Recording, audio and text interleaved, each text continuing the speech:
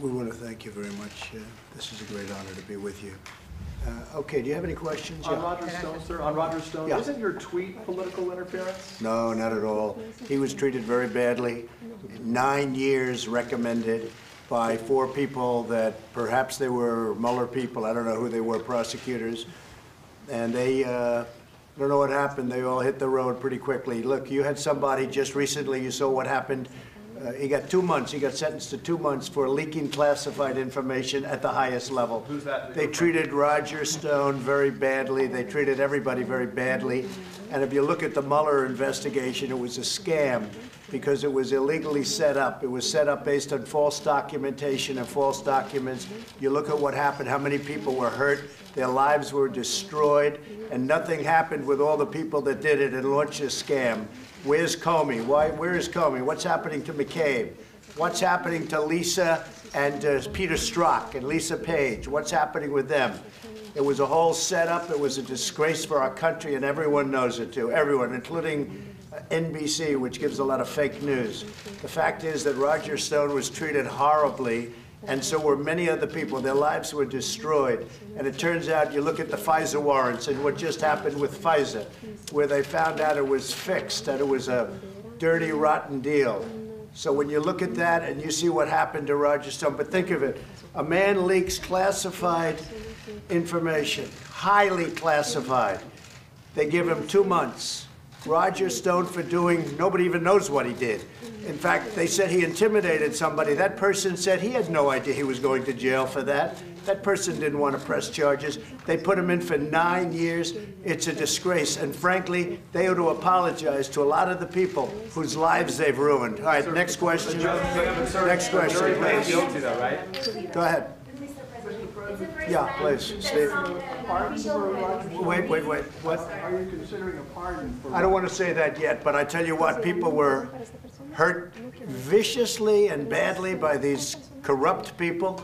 And I want to thank, if you look at what happened, I want to thank the Justice Department for seeing this horrible thing. And I didn't speak to them, by the way, just so you understand.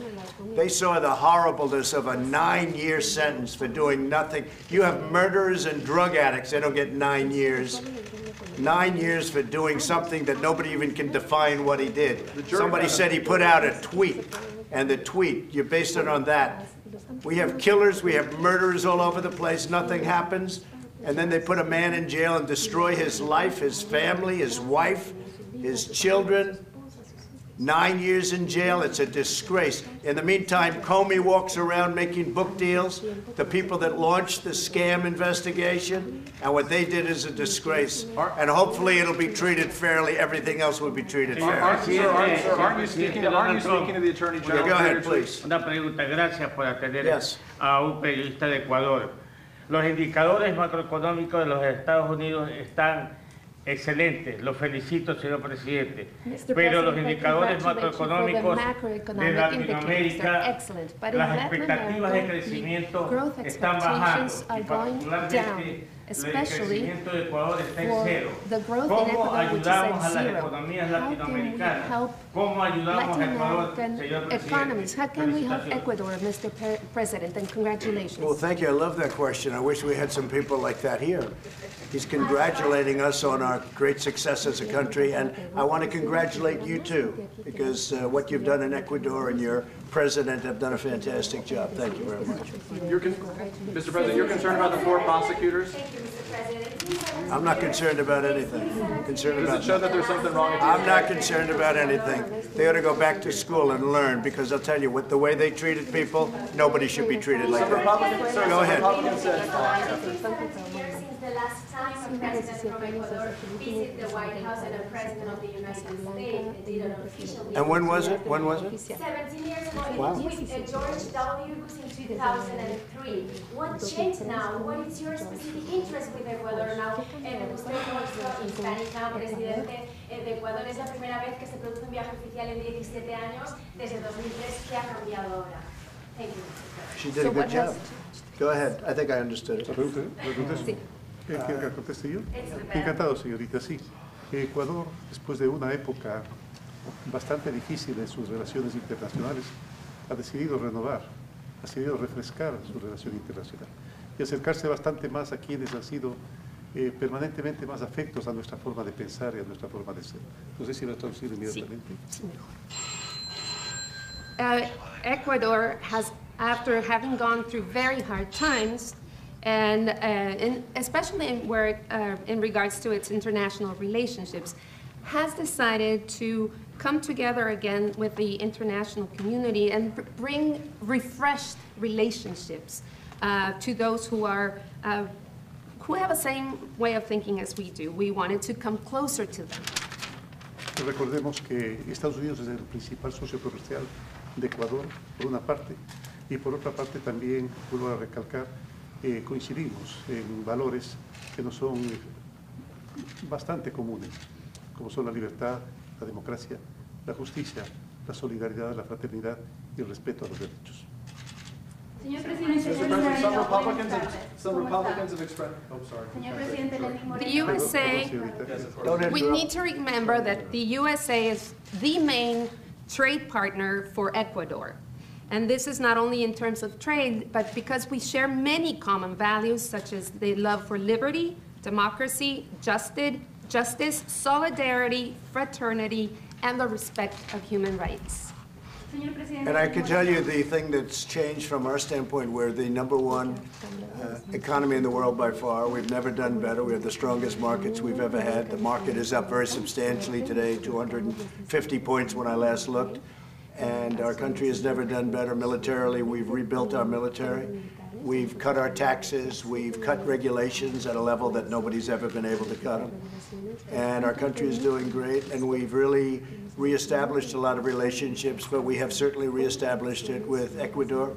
Ecuador had a very unusual outlook on life, but with your great president, he realizes how important it is to get along with the United States. And I want to just congratulate him because our relationship is very good. He's made tremendous progress. Presidente Lenin Moreno, muy buenas tardes. Yeah, sure, we will, and they have incredible product.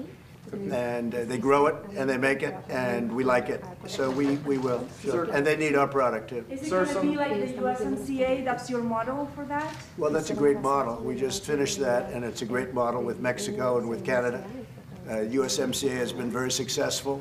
Already the fruits are really taking place. You take a look at what's happening in terms of the kind of numbers we'll be doing with the USMCA. And this on a much smaller scale would be interesting. We are looking at that kind of a model, yes. And so Venezuela, are you going to talk about that? And are you worried about the assault on Juan Guaido yesterday when he arrived? Yeah, we'll be looking at and talking about Venezuela. And it's always close to our heart. We have millions of people from Venezuela living in the United States very successfully. They love our country and they love Venezuela. We'll take care of the Venezuelan people.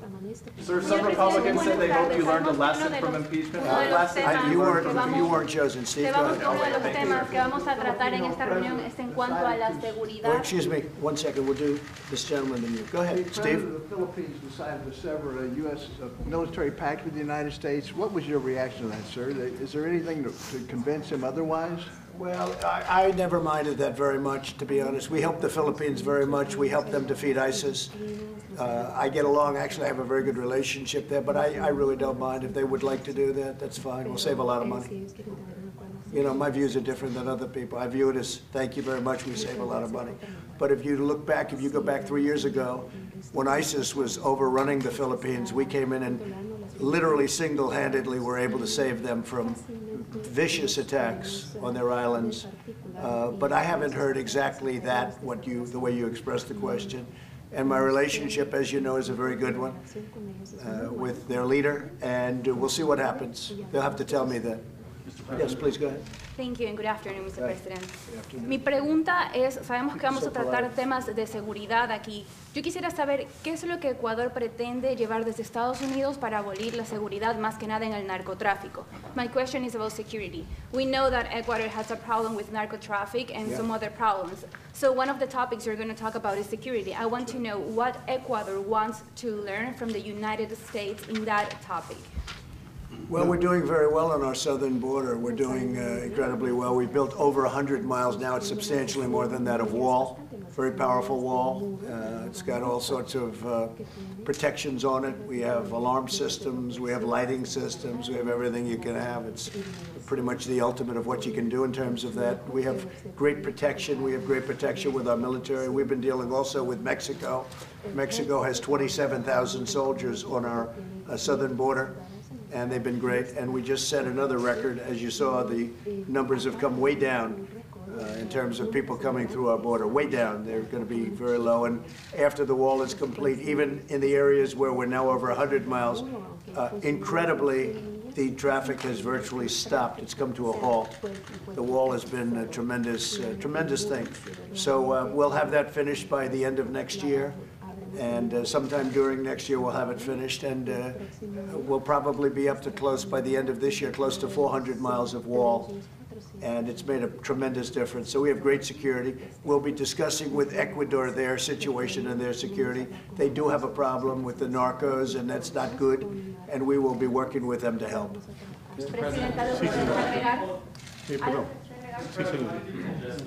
One second, she's going to just answer the question. Parece que sí, correcto, sí. Señorita, como usted conoce, pues los Estados Unidos tiene la más desarrollada tecnología y ciencia del mundo, y por cierto, esta abarca y decanta en muchas de ese tipo de actividades. Entre esas la seguridad, mucha experiencia en aquello que nosotros queremos aprovecharla.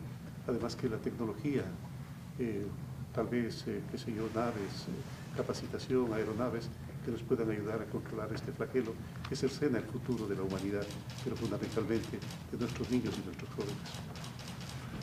Last night, as you know, we had a very interesting election, and from the standpoint of the Republican Party and myself, but from the standpoint of the Republican Party, it was a tremendous success. I got more votes than any incumbent president in many decades. That includes a lot of presidents, and it was really incredible, the love in New Hampshire. And by the way, we did the same thing in Iowa, and we were actually able to quickly count our votes. We knew within minutes after the poll how many votes we had, unlike the Democrats. So we had a tremendous success in Iowa, and last night we had a tremendous, very powerful success in New Hampshire. So it was a great honor, but setting that record in both states was terrific, and now we're off to some areas that I like very much. Nevada, you look at that. South Carolina, you look at that. I think we're going to do very well there. Probably setting up a major rally in South Carolina. We already have one in Nevada. So we'll be in those two locations, and we'll be at a few others also. But it's been incredible. The rally we had in New Hampshire and in Iowa, again, it was almost the same. They were both spectacular. You could have put them in a big stadium. We were already in large arenas, but you could have put them in a big stadium. We could have sold it out numerous times. So it was really, really terrific, and we appreciate it. Yeah, we appreciate it. Who's the Democratic frontrunner, sir? That's a good question. I would say Bernie looks like he's doing very well. Why is he surging? I think people like his message. He's got energy. His people have energy, but they like his message.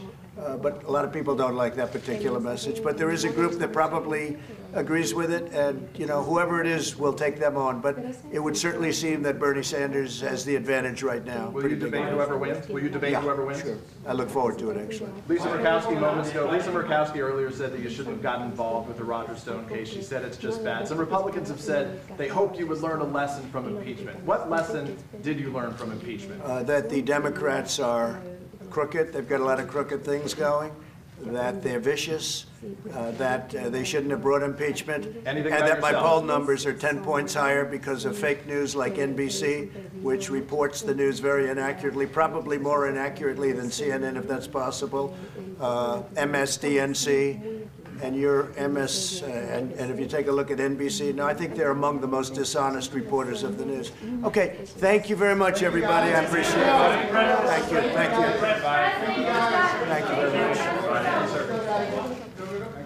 Thank you. Thank you very much. Thank you. Thank you very much.